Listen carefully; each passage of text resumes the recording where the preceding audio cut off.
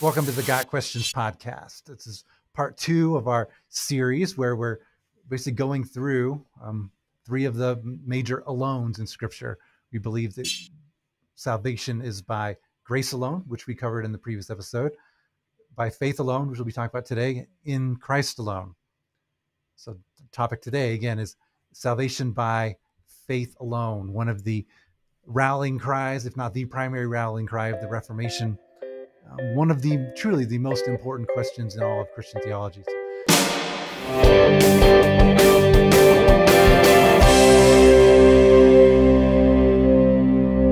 Joining me today is Kevin, the managing editor of Got Questions Ministries. Hi. And Jeff, the administrator of BibleRef.com. So, hello, Jeff, why don't you start us off? When someone says salvation is by faith alone, what exactly does that mean?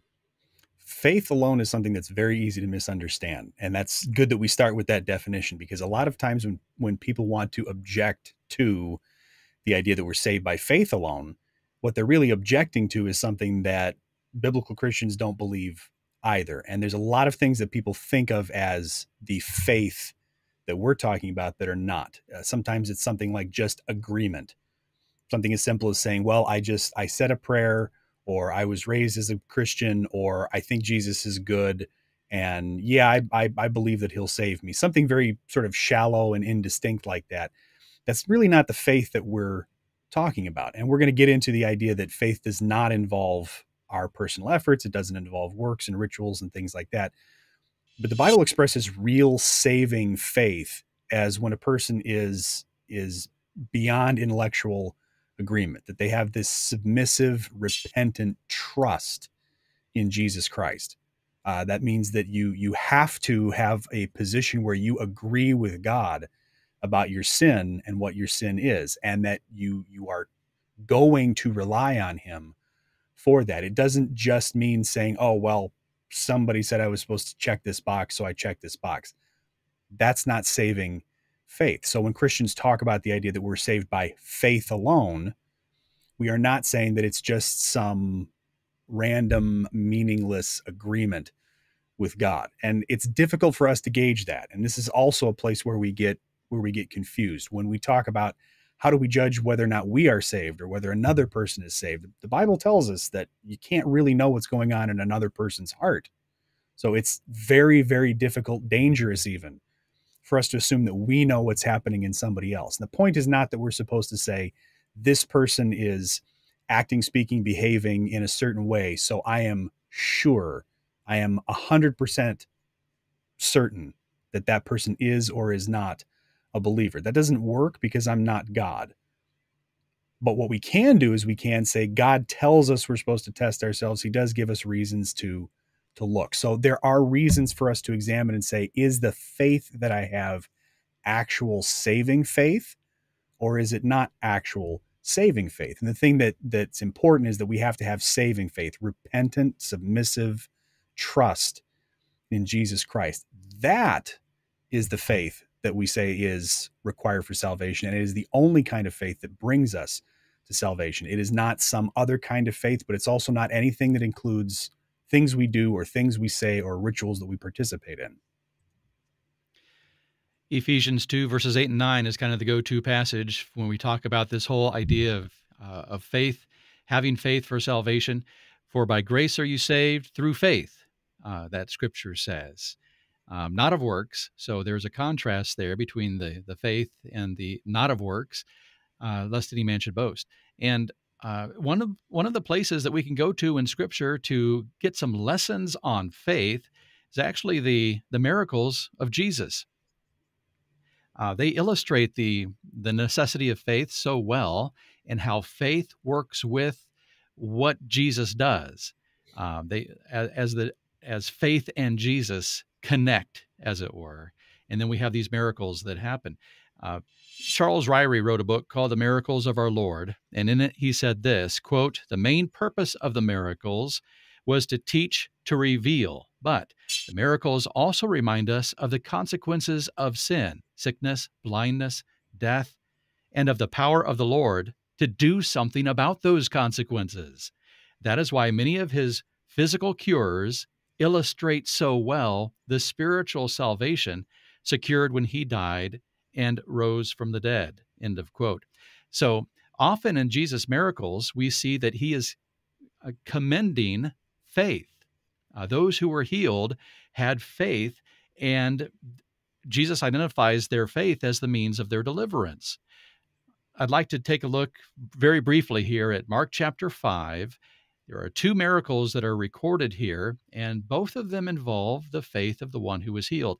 The one is the healing of the woman who had the issue of blood for 12 years, and the other is the raising of Jairus' daughter, who was 12 years old. I'll start reading here in verse 22. As Jairus has come to the Lord, and he falls down at his feet and he worships him. And we read this. One of the synagogue leaders named Jairus came, and when he saw Jesus, he fell at his feet. He pleaded earnestly with him, "My little daughter is dying. Please come and put your hands on her so that she will be healed and lived." So Jesus went with him. Obviously, Jairus had faith in Jesus as he came to Jesus specifically and asked him to heal his daughter of this illness. On their way, there's an interruption. Verse 24, a large crowd followed and pressed around him, and a woman was there who had been subject to bleeding for 12 years. She had suffered a great deal under the care of many doctors and had spent all she had, yet instead of getting better, she grew worse. When she heard about Jesus, she came up behind him in the crowd and touched his cloak, because she thought, "If I just touch his clothes, I will be healed." Immediately, her bleeding stopped, and she felt in her body that she was freed from her suffering. At once, Jesus realized that power had gone out from him. He turned around in the crowd and asked, "Who touched my clothes?" And at this point, the disciples all are wondering why he's asking this, because the crowd is so great and everybody's jostling everybody. But the woman comes forward and identifies herself. And then in verse 34, Jesus says this to her, "Daughter, your faith has healed you. Go in peace and be freed from your suffering." Literal translation of that verse would be, "Your faith has saved you." Your faith has healed you. Literally, your faith has saved you.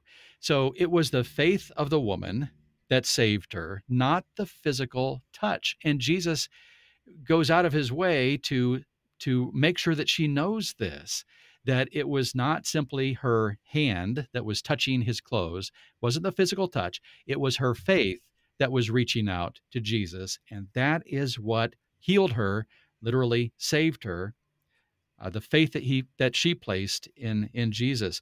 Her hand was simply the contact point between her faith and the person of Jesus Christ. And anytime you have those two things coming together, faith and Jesus, wonderful things happen. We see that all the way through Scripture. Well, after she is healed, then we continue with the story of Jairus, verse 35 of Mark chapter 5. While Jesus was still speaking, some people came from the house of Jairus, the synagogue leader. "Your daughter is dead," they said. "Why bother the teacher anymore?" Overhearing what they said, Jesus told him, "Don't be afraid, just believe." So again, we have an emphasis on faith. Jesus says, just believe, or I guess we could phrase it this way, faith alone. Don't be afraid, Jairus. Have faith alone. Because there was nothing else for Jairus to do. What else could he do? His daughter was dead. So even if he were wondering, maybe there's some kind of a potion we can mix. Maybe there's some kind of a ritual that we can rely on. Maybe there's a ceremony we can perform. Maybe there's a prayer we can recite. Jesus says, no, 1,000 times no. Just believe. Have faith alone.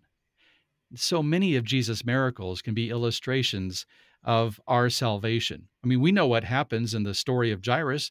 Jesus goes to the house, he goes to the room where the body of his daughter is lying, and he raises her from the dead.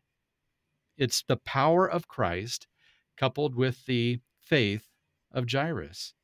And so we have Jesus' physical miracles here in this world, reversing the effects of sin in the physical world. But that's a wonderful illustration of how Jesus' salvation reverses the effects of sin in the heart. In fact, removes the sin from the heart. So Jairus' daughter is raised from the dead. And in a very similar way, Ephesians chapter 2, we who were dead in our trespasses and sins have been raised by faith in Jesus Christ. I remember struggling with this, the whole faith alone, because our natural inclination is to want to do something, to somehow earn it, to contribute. And that's what we talked a lot about last week. But just as Kevin described with the woman who was healed, or Jairus, nothing that they did. It wasn't her touching him. It wasn't Jairus coming to Jesus. That it was their faith in him that resulted in Christ performing the miracles that he did. And similarly, it's not as if our faith somehow makes us worthy of salvation. It's an act of receiving. It's an act of trust. To me, the best illustration I've heard, and no illustration is perfect, is the illustration of using a chair. That you look over at a chair and you look at it and say, wow, that looks like a chair that if I sit in, it would hold me up. Well, that's more of like an intellectual sin, like Jeff was talking about at the beginning. That's just, I intellectually acknowledge that that is a chair that looks sturdy enough to hold me. Biblical faith, when we're talking about the faith on, is actually sitting in that chair. It's relying on that chair to hold you up. So it's not as if our sitting in the chair makes the chair hold us up. No, it's recognizing that that chair is capable of holding us. Similarly, trusting in Christ, it's not our trust that does anything. It's our trust that relies on what Christ has already done, his full provision of salvation. It's that faithful reliance. It's that, as Jeff described, repentant submission to God's plan of salvation, recognizing there's nothing that we can do that can make us worthy of it. Rather, God offers it as a gift that we receive by faith. I look at like a verse like Acts 16:31, where the Philippian jailer asked the Apostle Paul, like, sir, what must I do to be saved? And Paul responds, not with a long list of works we have to do. He just says, believe in the Lord Jesus Christ and you will be saved. Amen. Here's perhaps the clearest description of, here's a question, how can I be saved? And Paul's response, believe and you will be saved. Trust in Christ alone. Rely on his provision of salvation and you'll be saved. No works. I mean, we're going to discuss the role that works play because that's what makes this so controversial. But the act of receiving salvation is an act of faith, trust. Jesus, you've done the work. I am trusting you and you alone to save me. That's what faith alone is. There's a lot that goes into the idea of faith alone as far as what it implies. And Kevin, you were talking about the woman who, had the issue, and there's a part in that where it talks about her not being able to stand up, I believe, or there's a woman that Jesus heals in the book of Luke, and he mentions that she can't straighten her back. She's just not able to stand up. And it's an interesting little tidbit in here that in Greek, that woman that Jesus healed who couldn't stand up, it describes what she couldn't do with her back. And it uses a word that means completely. It means that she couldn't completely stand up and straighten her back. And then in Hebrews 7:25, that exact same word is used to describe the way Christ saves us, where it says that he can save to the uttermost, or he saves completely.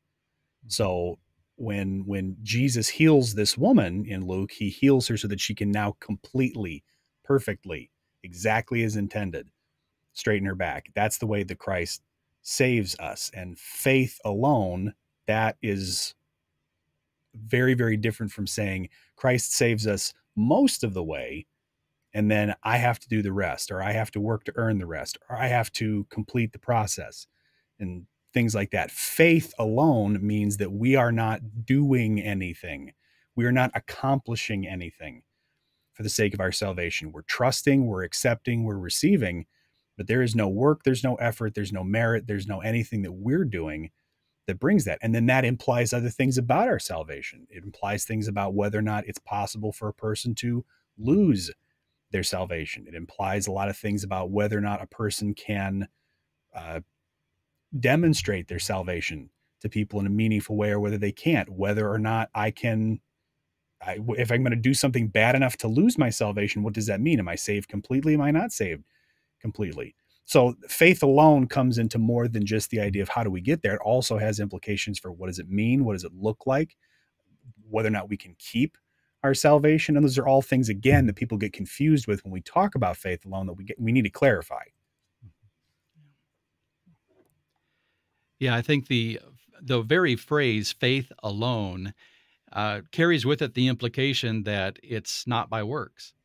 We aren't adding anything to faith. We come to Christ empty-handed, and we come with just trusting in Him, having that full assurance and confidence in Him. There's only one reason why we're going to be in heaven someday, and that is because of God's gracious salvation through Christ, and we place our faith, our trust in Him and in Him alone. But it's the faith is the means by which God has ordained that we will come to Christ, and we really can't add anything to it. A few years ago, I went to a museum to take a look at a traveling display that they had there on the Impressionist painters. And so let's say that while I was there at the museum, let's just say that this happened, that I was standing before a masterpiece of Monet, but I had brought with me to the museum a little paintbrush and a can of paint. And so as I stand there before the Monet, I take out my paintbrush and I dip it in the paint and I say, you know what? This painting is great, but let me just add a couple little brush strokes to this painting. Well, immediately, the museum guards would be tackling me from every direction. They would knock the brush out of my hand. They would put me in handcuffs. They would lead me away and lock me up and probably throw away the key. Why? Because that work of art, they would say, is perfect the way it is. It's finished. There's nothing more that needs to be done with it. And I can argue all I want, but yeah, it's very nice, but I think that I can improve on the water lilies. I think that a little bit of my work will actually improve things. And they would lock me up because I would be exactly wrong. I cannot add to that masterpiece without subtracting from it. It's paradoxical, but it's true. You cannot add to a masterpiece without actually subtracting it or subtracting from it. You subtract from its value. You subtract from its worth. And it's the same way with Christ. Jesus' salvation is a masterpiece. It is the masterwork of God. It is His masterpiece of grace. And anytime that I might say, well, I think that what Jesus did there was very good. I like what Jesus did, but let me just add a few strokes of my own good works to this. God says, no, it's finished the way it is. It is perfect in the truest sense of the word. Jesus' sacrifice on the cross is perfect. It covered sin, atoned for sin perfectly. In fact, on the cross, Jesus said, it is finished. Masterpiece is done. We don't add anything to it. If we try with our good works to add to our salvation to help us, earn salvation, we're actually subtracting from the sacrifice of Christ, God's gracious salvation. That's another area where the implications mean something. If the sacrifice that Christ made is perfect, if it's finished, if it saves to the uttermost, then that raises a lot of questions about the idea that I could somehow do something, say something, or act in such a way that salvation would no longer apply. And this is the concept that we talk about with eternal security. And here again is where saving faith comes in. A lot of people who object to eternal security object because their perspective is, well, if a person doesn't ever really follow Christ, doesn't really love God, and just walks away from the faith, what does that really mean? Well, let's drive back to the definition that we started with in the beginning. Actual saving faith, this repentant, submissive, transforming faith. That is something that applies that blood of Christ. And if that's true, then we should be leaning on verses like John 10:28 that says, nobody can take these people from me. Nobody can pull them out of my hand. So faith alone comes along with these other ideas. If I believe that it's possible for me to behave in such a way that I'm no longer saved, or that God's going to abandon me, then I am functionally saying that I believe that my salvation is in part dependent on my actions, my good behavior, my good deeds. And that's a difficult thing to square with the idea of being faith alone. And then that whole idea is hard to square with what Scripture says about the fact that it's God who accomplishes this. It's Christ who accomplishes this. I'm not working for it. I'm not obtaining it. I'm just accepting it. And that's a big difference when you think about how it all works out in practice. Yeah. And Jeff, that's an excellent point. I mean, while this is not an episode on eternal security is an excellent way of really studying what a person believes about salvation. Because if they believe that salvation can be lost, that does impact what do you believe about how salvation is received. And you often find a correlation there, that if you're believing that you must do certain things to maintain your salvation, are you really believing that your salvation was received by faith? But this whole conversation, like we talked about the faith alone being the rallying cry of the Reformation, and that was the many other solas, like alones, that Martin Luther and other reformers emphasized, but faith alone was the biggest because the Catholic Church had added so many things.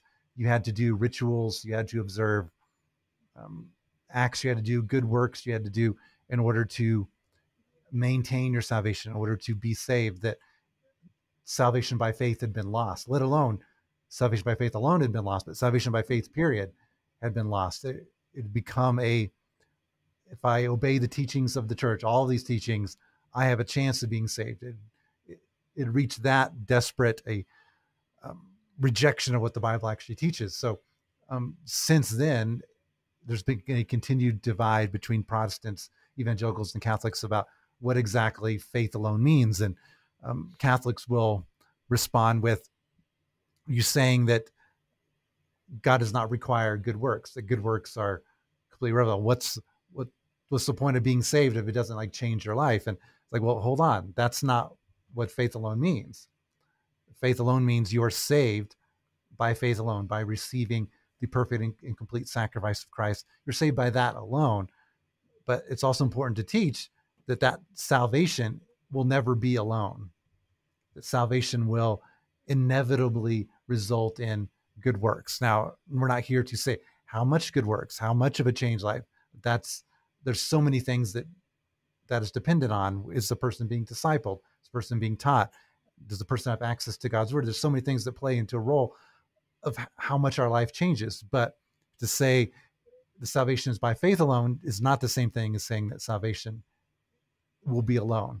You go to James 2, which talks about the faith without works is dead, saying that a faith in Christ, trusting him alone for salvation, will result in changes. 1 Corinthians 5:17 says we're a new creation. So again, not getting into how much works, how quickly these changes occur, and those sorts of things, but saying that salvation is by faith alone is not equivalent to saying that salvation will be alone, or that salvation will be void of good works and life change.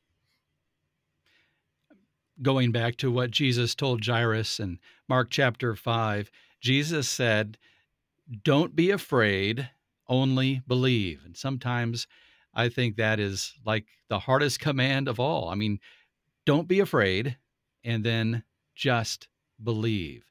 Let go of your own efforts, your own attempts to be worthy in God's sight, and just trust Jesus without fear. But what does John 3:16 say? "For God so loved the world that he gave his only begotten Son, that whoever believes in him shall not perish but have everlasting life." And what's that verse saying other than just believe? Whoever believes will have eternal life. I think really when we come down to brass tacks. There's a couple places that it's got significant implications, and we have had articles, podcasts, all sorts of discussion on these. There's discussions about how God's sovereignty interacts with this idea, because if we say that we are saved by faith alone, there's the question of how much of that is our responsibility, how much of that is God's. And there's a lot of different systems that try to figure that out. We know the Bible says that we have a responsibility and that God is completely in control and completely in charge. We have the definition of what faith really is, that we have to be careful about saying we're talking saving faith. We're not just talking about intellectual belief or assent. And then we have the idea of what does that mean in practice, and the idea that our faith is not alone. It's what saves, but it does not come all by itself, is definitely something that's controversial. A lot of people struggle with that. They have a very hard time separating the idea of a person who is saved and saved only by faith, and then in addition to that, that saving faith, already completed, already saved, already done, being something that's going to naturally lead to a person responding to God's will in a certain way. There's a lot of people who, as soon as you start to say this person does not speak, act, think, behave in an even remotely Christian manner, and they think that somehow what you're doing is you are turning away from grace, you're turning away from faith alone. And that's not the case. The Bible actually says it's possible for people to deceive themselves about their relationship with Christ. Jesus makes a point of saying there are going to be people who are going to look at him at the end and say, but didn't I do this? And didn't I say this? And wasn't I really a believer? And he's going to go, no, because I never knew you. So it's okay for us to say that faith alone is the thing that saves, but it's also very reasonable and important that the Bible points out that we're supposed to examine ourselves, test ourselves, see if you are in the faith. So we don't ever want to take faith alone to be an excuse to say, I can just be casual about my relationship with God. That's one extreme. The other extreme is to say that I need to be so obsessed and paranoid about earning it or deserving it that I stop trusting God and I start trying to do things myself. There's really those two sides to those that we have to be careful of. And either one of them is dangerous because both of them misunderstand what grace is really all about. Absolutely. And we've mentioned eternal security a couple of times. The biggest objection is always, well, if eternal security is true, that means you can live your life however you want and still be saved. And that's a similar argument to faith alone. Like, well, if you're saying all we have to do is receive the salvation gift that Christ offers, doesn't that mean we could live however we want? And ultimately, probably going to get in trouble for saying this, ultimately, yes, that is what it believes. If Christ has truly done all the work, we are saved the moment we receive that. But with that said, let me be very clear. That salvation we receive will have an impact. It will transform us. It will change us. It will result in good works. It will result in increased obedience to God and his word. Those changes are, and like use the word inevitable, because it's God doing that work. It's God who saves us, and it's God who continues the process of sanctifying us, of making us more like Christ. And all of that is dependent on Christ. But salvation is by faith alone. But that faith that results in a new creation will never be alone. And I cannot emphasize that is the proper perspective. Salvation by faith alone, that faith will not be alone. I really like to emphasize the idea of symptoms, just as a way to help make that clear and to make that understood. It is possible for a person to actually have certain conditions or certain diseases or whatever else and not demonstrate symptoms that anybody else can see. That is possible. Mm-hmm. So when we look at the fact that we are saved by faith alone, it is possible that in a given moment or over a given period of time, that in theory, a person could show no evidence whatsoever that they've actually been saved. That could be because of spiritual immaturity. It could be because of a little bit of hard-headedness. It could be all sorts of different reasons.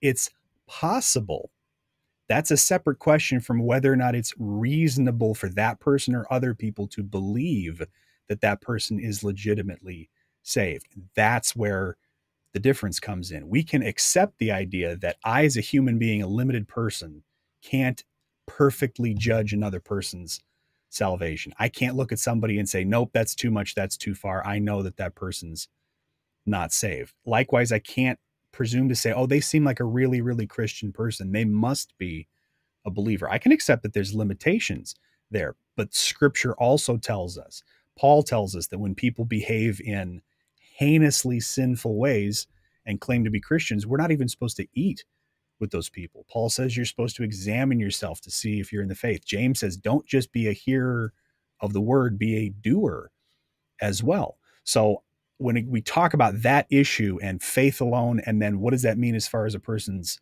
lifestyle is concerned, that's really where the difference is. It just comes down to how reasonable is it for a person to actually think that someone's a believer. In theory, any person could be a believer in Christ. God's going to separate the tares and the wheat. That's his responsibility. That's not mine.